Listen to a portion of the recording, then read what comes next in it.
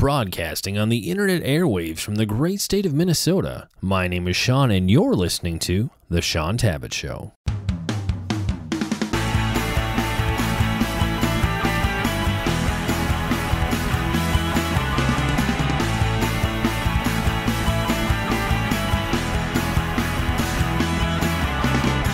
Today my special guest is Cliff Graham, and we're going to be discussing his book, Shadow of the Mountain, Exodus, which is published by my employer, actually this time around, Bethany House Publishers. Cliff, welcome to the show. Thanks, Shaun. Thanks for having me on. I'm excited to be here. Well, first things first, let's have you start off and take a few moments to introduce yourself to the audience.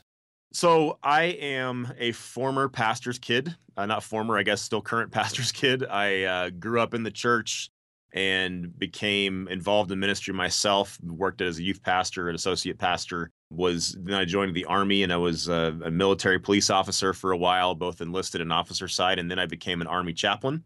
And then after about 15 years in the military, I got out, and so now I am an author, full-time author and media content producer, and live in Utah with my wife and our 4 kids. All right, well, thanks for introducing yourself. It's always helpful to get a little context of who we're talking to every time. Now, when people think of Christian fiction, and especially with me working at Bethany House, I think folks are often going to be thinking of Amish fiction, romance novels, and other books that are going to largely appeal to women. I'd be curious to hear your backstory. How'd you come to the realization that there was a need and a space within Christian fiction for what I'd call gritty, manly fiction? That's a great question, and I think it's got several layers to it. Because I think when I first started out on this, I made the mistake of looking at what was currently in the market as a problem and not simply there's a void there. And when I first began my career, this is probably, I guess, 7 or 8 years ago, I started dabbling in it. And I saw all of the bonnets and the butter churns and things like that were out there. And I saw that as a problem, but that was my own immaturity at play. I didn't realize that, no, that's fine that that's there. There's many very talented, gifted authors, people being blessed by those stories. God's using that stuff. But there is a gaping yaw of a black void for stuff that is, I think, geared directly at men. And even the stuff that I think was being published for men, it was being feminized. And I don't mean, again, that's not a critique. It's just simply an observation that there's a reason why most of the purchasing going on in Christian bookstores for books is by women, even though there are options for men. But I think that even those options had a sanitized take. And so what I decided to do was, after my time in the military and after looking at what there was available in the market, realizing that there was kind of a myth in the Christian publishing industry. I did everything that a new author does. I started going to conferences and reading the blogs and all that, agent blogs. And so I realized that there was this belief that, oh, well, men just don't read as much as women. Okay, maybe there's some objective data that points to that. But I also know if you look at the New York Times bestseller list, you will see Vince Flynn and people like that who are writing robustly selling male-driven fiction, spy novels, action novels. The reason that they're more popular is I think they come closer to telling the truth to a male reader as a male understands things. This is not a ringing endorsement of all of those kinds of books. It's just I think they scratched the surface of why Tom Clancy, for example, was such a mega-selling author for so long. He had female readers as well, but men were what made him as massive as he was as an author. And so I started researching, okay, well, are there other authors out there, male historical fiction authors, that generate big revenues, big sales? And to me, it's not so much about the money as it is getting an audience, who's got a huge audience. And I looked at Bernard Cornwell and Wilbur Smith and a lot of these authors that had just millions and millions of copies sold. And of course, the all-time seller, Louis L'Amour, the way he wrote his cowboy stories and frontier stories, I mean, we're talking hundreds of millions of copies between these authors that have been sold around the world in all these languages. And I thought that's who we have to tap. I refuse to believe that Christian men or guys that would buy from a Christian bookstore in those outlets or through the church wouldn't gravitate to that content if it was presented to them a certain way. So, okay, I realized that and I believed that, held fast to that. But then the trick was, how do you convince a publisher to believe in your grand vision? Because their bottom line, and I fully respect it, is driven by a certain type of book and project. And people that have a problem with that, I want to challenge them and say, your business is driven by a bottom line appreciation of who your customer is. So again, these are not critiques of the industry. I just think it was up to me and my team to really prove and break down the brick wall about what kind of stuff could sell in a Christian market. And we knew that we had to both promote to a Christian audience and to a non-Christian audience and really try and be that crossover story. To carry that one step further, I realized that where there was a void, in particular, according to my passion and experiences, was the way that men perceived and read the Bible. I knew that there was a huge gap between what I think men believe is in the Bible and what the Bible actually has written. Most guys that go to church, I shouldn't say most guys, but there's a lot of guys that go to church because their wife is making them go. They're showing up on Sunday morning, they're bored out of their mind, they're staring at the ceiling, and they think that the Bible is just Jesus petting lambs and bubble gum and gumdrops for everybody. That's, of course, wrong. And they miss out on the passion and narrative arc of the Bible, where they realize, man, this is the greatest story. And you see wars and battles and triumph and evil and good and all these things clashing.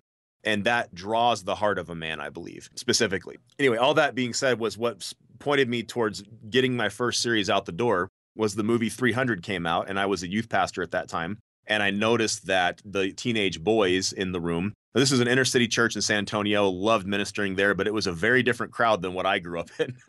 Middle class white guy. I mean, that's what I was, but I had to find common ground with these students that were different ethnicities, different backgrounds. And so that movie 300 came out, and I saw those boys talking and buzzing about that on Wednesday nights. And I had a ski trip with some buddies of mine and I, where we led a youth trip to go skiing, and we had noticed the same phenomena. If we told them the stories of David and his mighty men, for example, or Samson or any of those, the boys would listen and they'd lock in on you. But if you went somewhere else, the girls are there studiously with their notepads, taking notes and spitting out the scripture. I mean, the girls were always locked in, but the guys were you could just see it. There was something missing for how they were connecting. Again, not that the scriptures weren't sufficient. I just think the way that we were presenting them was insufficient. Anyway, all that led to me writing and researching my first series, the Line of War series, based on King David and his warriors. Wanted to take the Saving Private Ryan, Band of Brothers approach to that and to really go there in a hard, demanding manner, if that makes sense. I mean, really go there and push the line on violence, on intensity. I should almost say darkness, because there's a lot of darkness in the human soul. So really portraying that and showing exactly how heroic God was to save these people out of the filth they lived in. And so, again, to reach the male audience, and I knew this as a chaplain of soldiers, I knew this as a youth, I mean, all these things that I could tell, I had to give them the unvarnished, stripped away truth. And I tried to write those books with that in mind. And that was like I said, that was the one that we broke down the brick wall with, to show, I think, the Christian publishing industry, no, this has an audience. If you market this right, if you push this right, and if you have just a lot of blood and guts and passion in it, in a way that I think is honoring to the story and not distracting from it, I think men will connect. I was just going to say, hats off for mentioning Louis L'Amour, one of my all-time favorite authors. I think I've read 80 or so of his books to date. Oh, yeah. And I think if we can tap in as a Christian fiction market into a quality, well-written, honest story like he was able to craft in so many of his books, they're almost timeless, because you see Louis' books continuing just to sell very well today, long after he's in supermarket checkout aisles. Yeah. I mean, it's like, yeah, I agree. You see those because they are timeless. Yeah, and a Western, Westerns of all things. I mean, is there a huge readership today? Who knows? I think another thing too is there's been a tendency, especially in Christian fiction, to whitewash characters, especially male characters, or just make them almost angelic or Christ-like in some ways, versus being honest that these were real people with real problems. They did sinful things, and making them seem believable, which I think is what probably has helped readers really connect with your stories. Yeah, I mean, you hit on it there. The very thing that I think drives me most, I guess that I'm most ardent about when I try and create characters, is that I'm trying to create them according to what reality reflects. And reality for a man is that life is hard, continual battle, period. It just is. Now, there's bright spots, there's moments of joy. I mean, there's all these things that are there, but I think if a man is honest with himself, you have to evaluate I guess I could use the word sanctification. You have to evaluate your spiritual sanctification based upon progress and trajectory, not the final result. And I think a lot of these books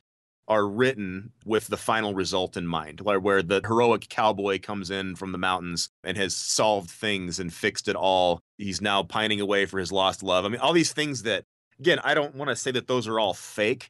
I just don't think they tell the whole story. And I personally believe that part of why my stuff is starting to resonate is because I've tried to be as open and honest with the characters as possible, letting them meet the fate they choose. For example, there's not always a happy ending. I got some kickback on my first novel because it's part of a series, so there's more to come, but it ended with a really vague, open-ended, we don't really know what's going to happen with this character.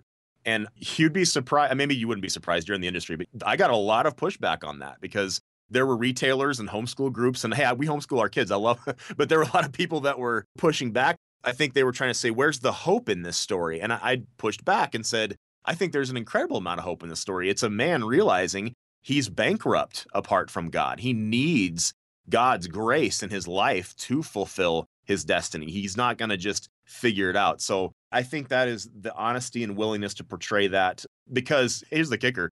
The Bible holds no punches when it comes to portraying people at both their best and their worst. I mean, it's the longest chapter of David's story. One of the longest chapters of David's story is the whole agonizing sequence with Uriah and Bathsheba. And you're getting, here's this enormously heroic biblical figure, but the longest stretch of storytelling is devoted to his worst sin. I mean, how weird is that? I mean, that's just not how Christian fiction does things generally. They're trying to focus on the good stuff and not the bad. So you started with David, and now you're working backwards to Exodus. And I know every book, I talk to a lot of authors, I know every book has its own unique backstory. How did the idea, or, when did Shadow of the Mountain start forming in your mind? It had been in the hopper for a while. I really do have a pretty well sketched out, I want to say, I don't have my career sketched out, but I have a pretty good idea of what stories I want to cover before I'm done. And I'm still a relatively young man. And so if God gives me years, I would like to cover a number of stories. And one of the ones that I've always thought, my passion is to bring the hidden nooks of the Bible alive. So you tell the larger story with a famous character, but maybe you tell it through the eyes of someone who doesn't give a lot of screen time, I guess, in the Bible.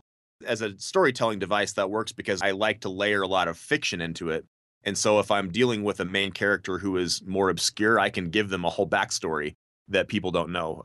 For even my King David series, David is not the main character in that series. It's the mighty men. So you have Benaiah and all those guys that come to him, and they're mentioned a couple times. So I use them as the window into the life of David. And so you encounter David as a character, as a relationship that's mysterious and unknown in the same way. So I looked at that and saw Caleb was a character. When I travel and speak at men's conferences and events, I love bringing him up because he gives that really incredible speech in the book of Joshua where he's 85 years old and he tells Joshua, I'm just as strong as I've ever been. Give me this mountain. I want to claim my inheritance. There's giants and walled cities there. I want to go attack them and drive them out.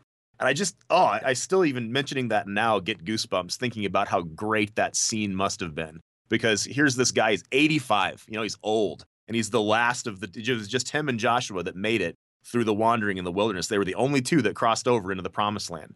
And so from the perspective of the Israelites, these are their two elders. They're wizened old elders and the oldest men that any of them know because that whole other generation died out. And so with Moses gone, I thought Caleb would have had that battle buddy relationship with Joshua that started all those decades ago when they were spying together and it lasting. And so here you see, instead of this old man sitting back on his golf course or looking for his beachfront property as his inheritance, kind of how we would approach it, he's going, look, I'm just as strong as I've ever been. Don't you dare put me into retirement. I want to go and conquer a walled city. I just felt like that in this day and age was the story we needed to hear, especially for men, that we don't just work for comfort. We don't just work to achieve and sit on it. We actually, at 85, should still be looking for giants to kill. Yeah, and I think that's one of the things that's really going to resound with readers. On the one hand, even as we're into retirement, God still has a lot of work for us to do. And I think for younger men, we need to be willing to, A, admit that we don't always know everything, and B, we need to look to those wizened old elders for feedback, for advice, for their counsel, because, well, to be honest, they know a lot more than we do sometimes, and God's taught them a lot more through the years, so maybe we can learn from them and avoid a few of our own mistakes along the way. That's the truth. Set the stage for us. What's the time span that you're covering in this book, and what are some of the destinations, places, battles that we're going to accompany Joshua and Caleb along the way? Yeah, so it's going to be a trilogy. This series with Bethany is a trilogy. It is broken up into 3 chunks of time that I think most people will recognize from at least the first 2 from the life of Moses. It begins with the events in Egypt that lead up to and take place during the Exodus, so when the Israelites are released. And it will, and I'll elaborate a little bit more on that in a minute, but then it will transition in book two. So that's book one, that's why the subtitle is Exodus. And then book two, it will be in the wilderness. And so that's what we're calling it. Book two is wilderness. And so it will have them in the wilderness, wandering around, learning their tough lessons, getting attacked by Amalekites. So there's going to be battles and excitement and all that.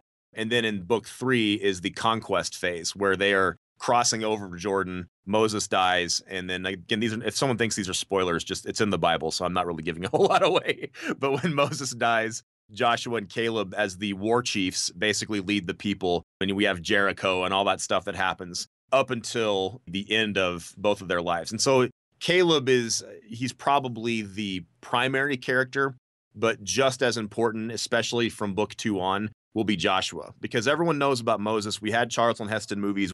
It seems like every time Hollywood approaches this story, Ridley Scott just did it last year, it's always Moses centered, which is fine. I get it. Moses is a fascinating character. Also interesting are guys like Joshua and Caleb, who were not the spotlight characters, but they saw and experienced everything, and they leave incredible legacies for us if we look at them.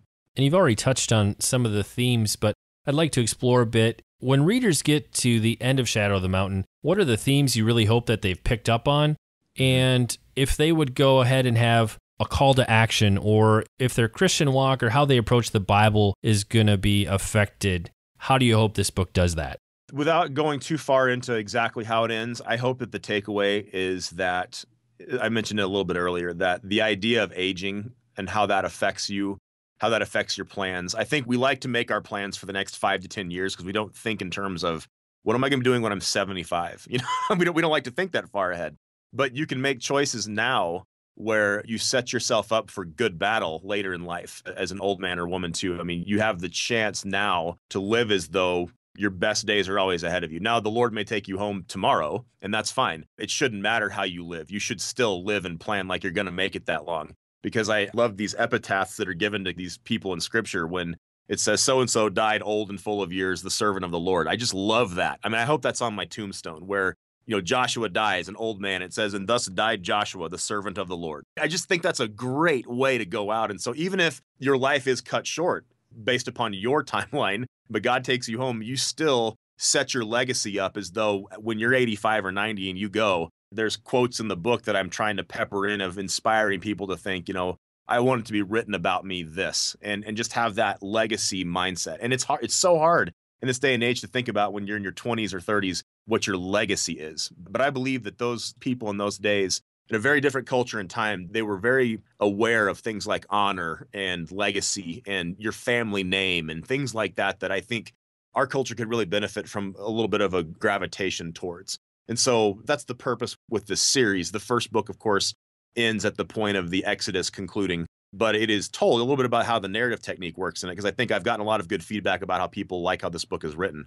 It's an old man, Caleb, narrating his past to his nephew, Othniel, who becomes a judge, becomes a heroic character in his own right.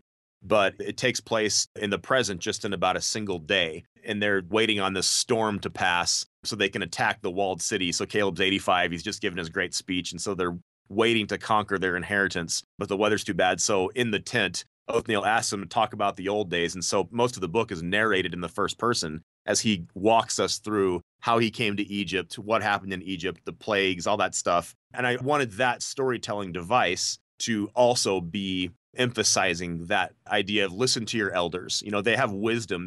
You may be a young stud and you got a promising career ahead, and that's all great. But they have gray hair for a reason, and you want to learn from their mistakes and their lessons before you make them yourself. And then you can advance the kingdom that much farther if you're not wasting time repeating the errors that they already made. Well, that's really helpful. I think one of the challenges we face today is we don't like to, like you said, we don't like to think about what's coming tomorrow or next year, let alone decades from now. But I think one of the things we need to realize is as we're thinking generationally, the decisions we make today are going to impact our children, our grandchildren, and beyond that, where the fruit of our labors today, we may never see in our lifetime, but 2, 3, 4 generations down the line, that could have a great impact on the generations that are going to come after us. Yeah, and I think, and Proverbs speaks to this. My 2 favorite books, just as far as what how they help me in my life and they teach me about the nature of God. The ones that impact me are Ecclesiastes and Proverbs. And people think that's usually a weird one. Ecclesiastes, isn't that the sad one? but it's because it's so honest. It's you struggle, you go through things. God is frequently silent when he's doing his things. And so I just like the honesty that author portrays. But between the Proverbs and Ecclesiastes, that's where you glean the wisdom of thinking about your integrity, your legacy, what you leave behind. I mean, the scripture talks about how a good name is more valuable than gold. And I mean, I think that idea of a good name is so critical. It's God honoring. But even though those are quote unquote Old Testament books, what people tend to do is they throw everything out in the Old Testament because when Jesus came, everything changed. No, that's not accurate at all. Some things shifted, yes, in the way that we interact with God, but it's scripture too. The Old Testament is absolutely scripture, and it contains timeless wisdom that we would do well to pay attention to.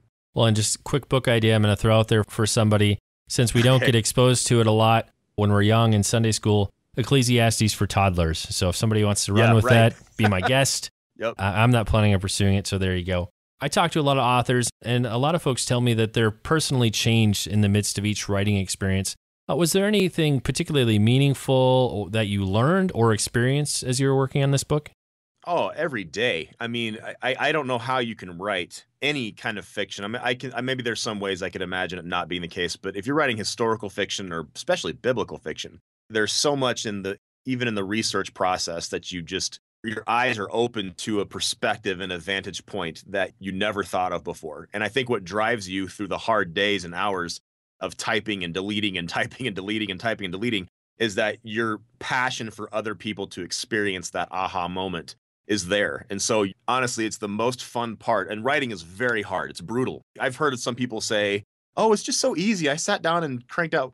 That's great. I do not recommend listening to that advice all the time because it's very difficult to get a well-crafted final product. It's a labor of love, basically. And so to get that in the reader's hands is immensely rewarding because you have learned lessons along the way that you get to now share with others. Not as, you haven't put yourself up as the high teacher for them. You're just saying, look, I'm giddy to share this with you because I think it's got great stuff in this story. I learned so much. I mean, little random historical tidbits here or there that my prayer is that if people read my book, that it would never, of course, substitute for the Bible. And it would just be a gateway to the Bible. They would go, okay, I'm going to read the scriptures differently than I ever have before. I've never thought of these people as flesh and blood humans that are like me, just a few thousand years removed. Well, and now we're going to transition away from the book. So thanks for giving us some insights into what folks are going to encounter when they read that. I always like to get a few other pieces of information from each author, so I'm going to pick your brain a bit. Looking back on your own Christian journey, are there, say, one or two books that either A, really impacted you most, or if you were going to gift a book to somebody, what book might you gift to somebody? I think that it depends on what they are pursuing. If it's someone who's pursuing writing, or if it's just someone I'm saying, hey, this should impact you.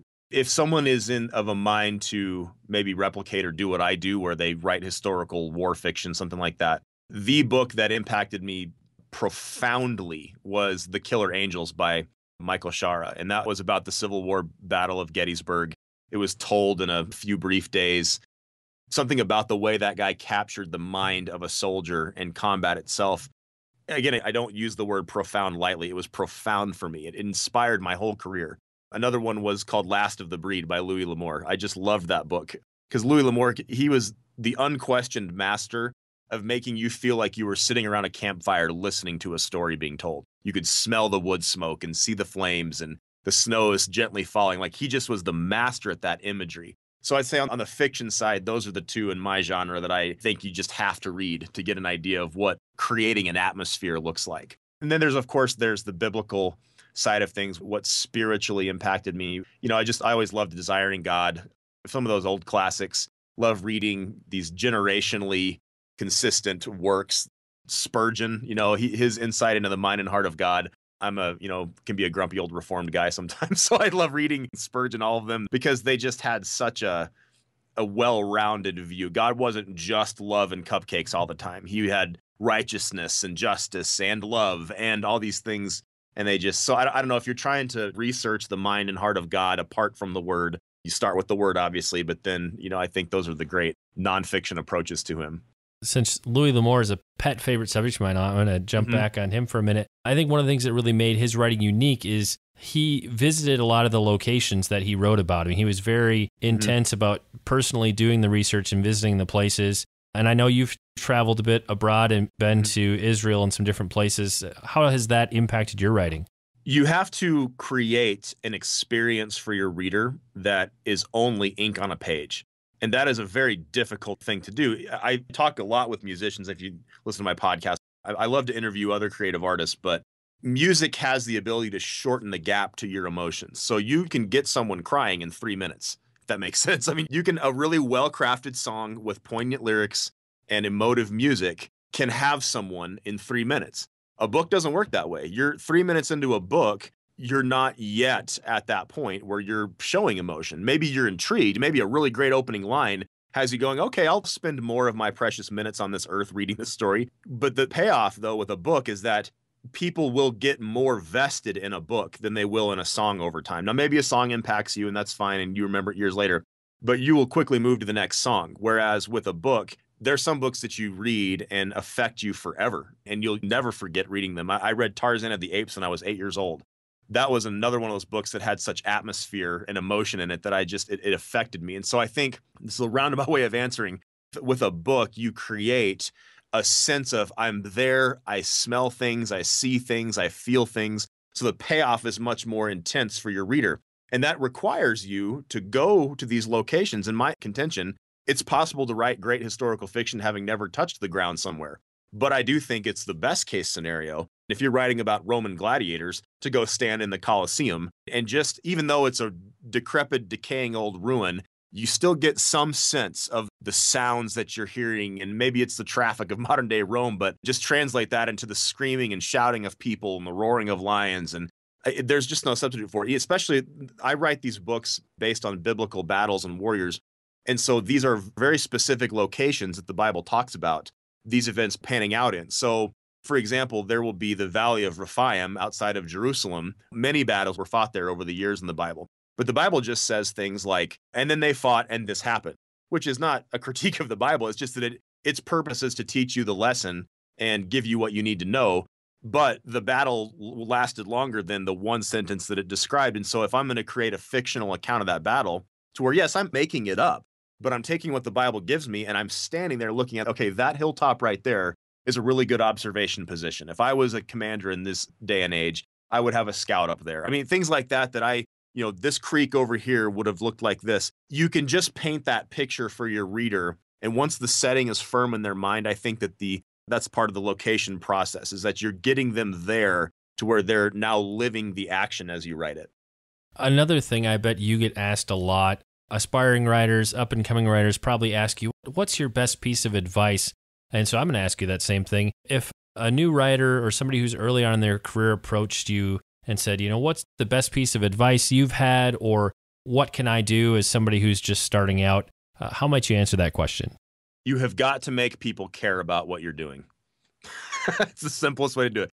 No one cares about your book but you. They don't. I mean, your mom does, sure. Your grandma is proud of you. But I had to learn early on. I think what helped me was I approached it from that level. I knew, okay, I know that my mom's going to love it, whatever I do. When I got married, my wife will speak lovingly and honestly to me about whether I have any talent for it, but she's going to be for me. I mean, there's a circle in your life that is going to be for you. The danger is they can also hide the truth from you. They're not going to be able to give you objective feedback. Even if it's really good, if your only feedback is from those who love you, it's going to be tainted by, oh, this is better than I thought. That's how they're viewing it. They're like, okay, I was prepared to be happy for you because you're my husband or my son or cousin or whatever, but this is better than I thought. You should pursue this. And that's a huge blinking red light of danger. And it's why TV shows like American Idol did so well, is that someone told those people when they walked in the door, you can sing. Yeah, you should go for it. You're really talented. And they go there in front of objective third-party listeners who go, nah, you're not worth that. I mean, you can't do it. I can't make money selling what you're putting out. And so I think of a budding young writer or a budding writer of any age decides they want to pursue this, making people care by producing good stuff, knowing what your goals are. Is your goal to be a famous best-selling author? Know that that is very, very rare, very unlikely. And unless you have stumbled onto something that is totally, I don't want to say unique because there's nothing new under the sun, but there's a slant on something that you're doing that has that stickiness factor for people to latch onto. If you don't have that, you're just going to tell yet another story set in the Old West about such and such. You're just not going to get there with it. It's just not likely. So you need to understand, okay, is my goal then a publishing deal? I don't care about being J.K. Rowling and Harry Potter. I just want a publishing deal. That's more likely. It's still tough, especially in this day and age, but it's more likely if you set the bar there and then really work on your craft, put your time in at conferences, get to know agents, things like that, then you are increasing your chances of success. And then finally, I guess another tier that you have to be okay with is that this is where I got over time was I wrote my first book, researched it, poured everything I had into it. It cost me a lot of my sanity, a lot of my, my late nights. I was up after the kids were down, my wife was down. I called it my 10 to midnight time. That was the only 4 hours I had or 2 hours I had in a day. I worked 3 jobs, was a pastor, was a soldier. I was doing all these things and I had 10 to midnight. And if I didn't use that time, it wasn't going to happen. So it doesn't matter how great my idea was, how wonderful the manuscript was going to turn out to be and all these things. I had to get it done in the time that I had to get it done in. And so God was faithful to let me have that time. It was grinding. It was tough. It was grueling, but he gifted that to me. I mean, I was able to have 10 to midnight and I wrote my first novel from 10 o'clock to midnight every night for 6 months. And maybe not every night, but most nights for 6 months. And I got through it. And so I think you got to be prepared to sacrifice time and effort and anxiety. It's going to come at a cost at the end of the day. And then when you're done, when that blinking cursor is after your last period, you have to be okay with no one's ever going to read this but God. You have to be okay with that. And if that's your standard, as if, Lord, I did this as an act of offering to you, this is me pouring out my water vase, this is me ending myself and saying, I'm okay with no one ever reading this but you. I wanted to do this for you. Then anything that comes beyond that's going to feel like Christmas morning because that was your standard. Is he worth my time to do this in an act of worship? Just like a worship leader strumming a guitar, writing a song, it's an act of worship. I believe writing is that. And so if it was worth his time and he was your audience, that has to be sufficient. That was hard for me. I don't want to make it sound like that's easy to do, but I had to die to any other things coming out of it. But once I did that, I felt like other doors started opening and that my stuff had more of a faith than just, on my laptop. Yeah. Well, and I think that's a good perspective to have because really behind the scenes, there are some different gatekeepers. There are acquisitions agents at each publisher. If you're going to go an agented route, and submitting something to an agent could be a good litmus test for is my manuscript or what's done of my manuscript, is it ready to be even presented to a publisher? I think feedback from your wife and your mom, that's one level, but once you start getting into the actual publishing industry, acquisitions editors, agents, that's a whole new level of feedback where I think you'll be able to test, is this where it needs to be before it can be presented to the gatekeepers? And like you said, sometimes it may never see the light of day. Sometimes it will. Mm-hmm. Self-publishing, I guess, could be another route. If somebody can't get an acquisitions editor or an agent to take it on, there have been people that have been successful that way too. People in my circles, your circles, people we know that do very well with self-publishing. But yeah, you got to develop a thick skin, if you will, to walk through that process because you're going to get feedback and you're not always going to like it.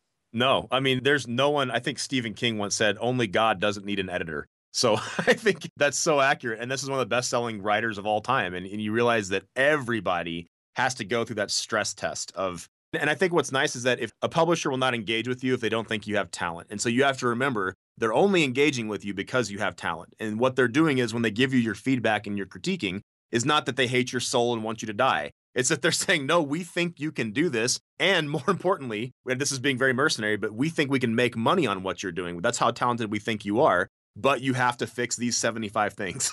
And so I think that's a process. But then back on self-publishing a minute, I very, very much support and am a fan of self-publishing. I have benefited. In fact, my career is possible by some of the self-publishing things that I do. Love to partner with Bethany on this series, but I think you view a publisher as a partnership that works in certain scenarios. I hope this is a profitable one. It's a great one, but Bethany needs their options and I need my options. And so I think if you're approaching your author career as a career, you keep that in mind. Like, I'm going to do everything I can to make this work with Bethany and also have other options because, there's other ways in this day and age to get your content out there. So I have self-published stuff. I have a company that we publish things through that we do well with. And I like that because I have full creative freedom. I have access to great editing, great design work, all that stuff. And I can churn out generally the same product and not have to deal with lots of layers of bureaucracy or things like that. So hey, look, I'm a fan of all of them. I'm not one of those people that's like, you've got to be published by a traditional publisher or you're worth nothing. And I'm also not that, the heck with traditional publishers, do it all yourself. I believe that every book and project and author is different and it can be customized to be, successful in either way. I think the option that's going to be appropriate for any given author, it's going to vary by what their goals are, the audience they want to reach. And like you said, self-publishing is certainly a viable route, especially if you want a lot of license and creative freedom, because when you publish with a traditional publishing house, you're going to be working with editors who are, like you said, are going to have, we do want to make money at some point. It would be a good thing. Yeah. But they are going to put more boundaries around you. If you want to pursue a project where you can just do what you want, present it how you want, for some projects, self-publishing may be the right route. I'm glad you brought that up because that is an important topic if your listeners are this crowd. If there's these budding authors that are wondering, what goes on behind the scarlet cloak of a publisher, it's you guys have very dark and mysterious islands that you live on in the minds of a new writer. I've been there. And I think you're right. That's one of those things where you have to remember that these are wonderful people, great people. They mean well. They want to create great product, but it's still a business. They have to pay their employees and they have to make a profit. And so it's unfair sometimes what we as authors hold on a publisher in the way of, well, you just want to snuff my dream out and you don't want to, you want to ruin my manuscript. Like, no, they want your book to sell. They've got to keep the lights on. They've got to employ people who have families and all this stuff. And there's also a very healthy vetting process. I think publishers are amazing for their ability to screen for talent. We don't hold that against the NFL or the NBA, have talent scouts and agents out there looking for talent. Publishers should do the same. And that's how I do believe the cream will rise to the top. And plus too, and what's fun about Bethany, and I know we're on a Bethany kind of show here, but these guys have been awesome because they're willing to take a chance on my stuff. My stuff has sold pretty well, but it's still not their bread and butter. Bethany is known, this is not an insult, this is just observing. They're known for more female-driven historical fiction, and they've done very well with it. I admire their ability to know their audience and provide stuff for their audience. I admire them even more for being willing to, even if it wasn't me, take on something like my project because it is very violent and very heavy. And the last few pages, Caleb's got a head hanging from his belt. So, I mean, it's a little bit of a spoiler alert, but I think it's just to give you an idea of I portray the realities of ancient warfare. And Bethany has been amazing giving me that leash. I mean, far more than I ever would have dreamed. And they've let me, I guess, go to the line. If you want to know what the line is as far as violence in a Christian novel in the retail market, you can pretty much, I'm the one that established that line. Was with Zondervan, it was with the Lion of War series. I mean, we had talks with Lifeway and all of them about what's allowable, what's not allowable.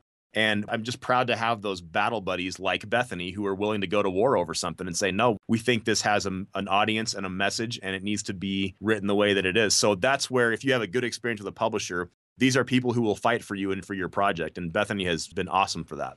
I'm encouraged to hear that you've had a good experience working with us. And to my knowledge, we haven't had a lot of decapitations in our Amish fiction novels. Right. I have not read all of them, but I'm pretty sure not a lot of. I don't think Bev Lewis has a lot of beheadings in her Amish fiction. No, I don't think we'll see that anytime soon or ever. Yeah, right. Just in case people were getting nervous. Okay, yeah, you're safe. Another thing I wanted to touch on, you've mentioned briefly that you've got a company, you're doing some different kinds of media. I believe it's called Five Stones Media. Mm-hmm. On the one hand, I do want to hear about your podcasting because that's something that's near and dear to my heart, but give us a sense of the range of things you're doing, some of the different projects, and then maybe close that question off with the different podcasting projects. So I think I realized early on that the ability to just sit down in a writer's cabin somewhere and crank out a manuscript and then email it in and then let everyone else do everything for me, I learned quickly that was not the case. And so to make a career out of storytelling, I guess that's the best way I can think of to put it. Make a career out of storytelling is you either have the lightning in a bottle moment where you get one huge hit. It's The Shack, it's Left Behind, just publishing phenomena-wise, something like that happens. Or, again, you write a Harry Potter series or you write a screenplay for a movie that becomes a blockbuster. There's that lightning in a bottle, and that does happen. It's just extraordinarily rare. But you can make a good living telling stories if you're savvy with how you promote, how you market, how you get your stuff out there. And you're comfortable selling yourself to people. I'm comfortable doing that because I believe in what I'm doing. I'm not trying to tell everyone, look at how great I am. I'm just trying to tell people, look at how cool these stories are. I really think you need to engage with them. That was the foundational idea behind me starting to piece together this transmedia approach. lots of avenues of telling the story, lots of ways to make revenue out of it, speaking and things like that we patched together over the years. I was incredibly, and I will plant my flag on this, I was incredibly fortunate and blessed to develop friendships with really world-class filmmakers early on in my career. And their belief in me and in my abilities and our partnership has opened up more doors than I can count. It really opened a lot of doors for me. So my path is not necessarily the one that I think people should just look at going down, because I had some fortuitous things happen. I just want to recognize that the hand of God was at play with that. And so, but it did give me the ability to look at more media capable stuff. And so we've got some movies that are being made based on my King David series that are going to be big and epic and major studio releases. Those partnerships and relationships have opened doors to where we produced a music album called Praise and Arrows. As far as we know, it was the first ever novel series inspired compilation album. And we had a great lineup of artists who are fans of my stuff that signed on for it for King and Country. They're not on the album, but I've partnered with them on some stuff. Kevin Max is on the album, All Sons and Daughters. I mean, there's just a lot of these groups that came on board with that to create our music side, if you will. And so we've got that album out with other albums in development. We were at the music festivals promoting to that crowd. So comic books, we have our first comic book out, a few others coming down the pipe. And then, of course, to wrap this up on the podcasting, that's a new media phenomena, which is ironic because it's been around for a long time, but people are content consumers now. They want to be able to stream and get everything quickly all the time. And so I know you have a passion for podcasting and you do it very well, and it's a very good show. And I'm trying to emulate guys like you by creating content that hopefully I'm interesting to listen to and interview people with. And so I can get that to my listeners who may be readers and they may not be readers, but they're engaged on the things I care about, whether it's our work fighting child sex trafficking, whether it's telling stories, whether it's talking to a music artist about the creative process, any of that stuff. Podcasting is a great format because it's not hurried and harried all the time. You're not cutting off for commercial breaks. And like what we're going on, we can go on for 30 minutes or more and not feel rushed about it. And so I think that's the podcasting as an avenue. I realize that also saves a lot of time for me traveling and speaking. I have a young family, ages 8, 6, 4, and 3. And so I don't like to be gone from them. And when I do travel, I want to bring them with me, the whole circus. And so the podcasting allows me to go into my studio office and record and talk about the things I'm passionate about and share things without having to leave home all the time. And then, of course, one last quick little plug here. I've got my Good Battle podcast, which is people can just find it at Good Battle. It's the name of it, where I do the interviews and topics of the day kind of stuff. But then the Hall of the Mighty Men, this is independently published and produced through my company, Five Stones Media. They are short stories. They're almost origin stories for my King David series. And it's based on each character. So if you look at the list of David's mighty men in 2 Samuel 23, there's between 35 and 37 of them that we know about. And I'm trying to write a story for each one of them and their background. No, nothing is known about these guys other than their name mentioned in that list. And so I'm trying to create the world of King David, a series of stories, and they are recorded and cut. They're about 30 minutes an episode. But it's like the old Orson Welles War of the Worlds approach, where you tell a story serialized episode by episode. I read it. It's produced by a professional audiobook producer. I've got music and everything like that in it. And people have loved that. It's available for free. People love free content. We're trying to get into every month. We're going to release a new one episodically that people can enjoy and engage on to create more fans. Now, are you releasing both, basically like an audiobook version? There's also like a written version that they can read it also, or? Yes. So there are written versions. We have really zoned in on electronic singles. Like anything else, that had a fad and then it faded away. But we've stayed the course on it because I still think that for a lot of men, the idea of packing a book is harder for them than to download it to their cell phone or have their Kindle. A lot of men read on Kindle, I've noticed that, or on their iPad. And we released some short stories a few years ago, started this off, and about once every other month or so, I'm releasing a new entry in that, and they sell very well and they've become popular. Now, I'm still missing some of that audience where if I had a very traditional publishing plan where we've got it printed and bound and mass distributed, yeah, I'm going to miss some of those people. But it's profitable. This is my business hat on. It's profitable to go digital. And then it also gets the story out there. So if people want to be a fan of what I do, they can find my stuff. And then the audio format just adds that many more people to the roster of who can engage. So even though we don't have a huge, robust print strategy necessarily for those short stories, people can now get them on a free download in the podcasting service, or they can get them on their Kindle or iPad or something like that. I just want to touch on something you brought up in this last part of your story. A big thing in your career, it sounds like, and for me too, has been networking connecting with other people who are working in the space that I want to be a part of and working in.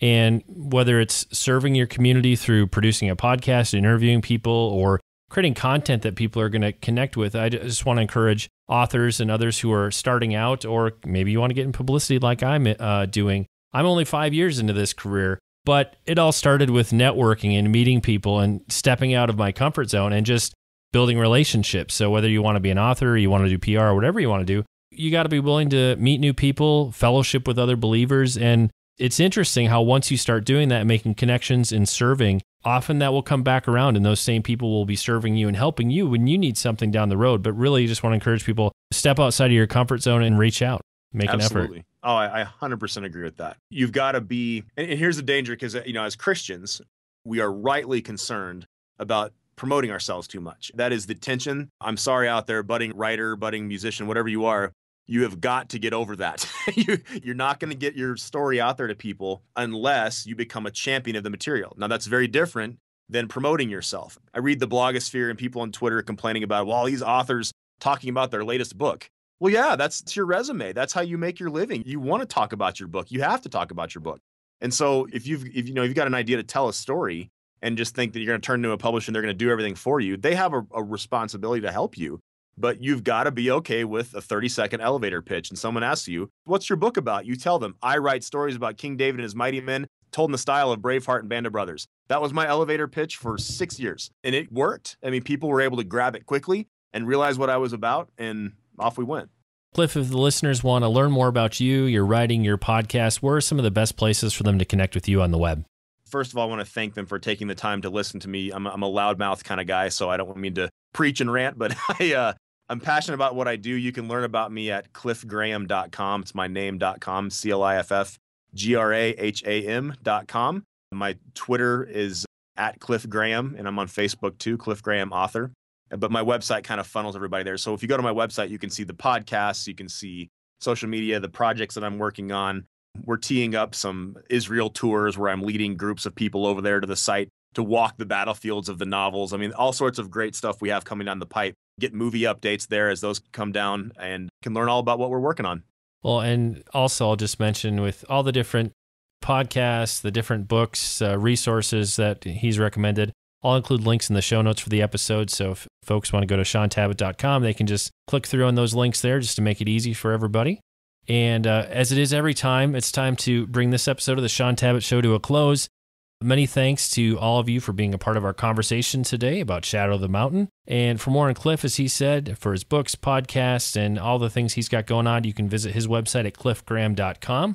For more on Shadow of the Mountain and to keep a watch out for upcoming books in the series, it'll be a little while because this first one just came out, but you can check that out at the publisher's website, which is bethanyhouse.com. And Cliff, just want to say thanks so much for sharing with us today. It's been a great pleasure speaking with you. Thank you, Shaun. It was an honor. I love the show and appreciate your time today. And that's all for this episode of the Shaun Tabatt Show. If you have a question, comment, or suggestion, you can connect with me via email using show@shauntabatt.com. Be sure to follow me on Twitter, where I go by the Twitter handle @stabatt. And if you enjoy the show, head on over to iTunes and leave us a review. Until next time, this is your host, Shaun Tabatt, signing off.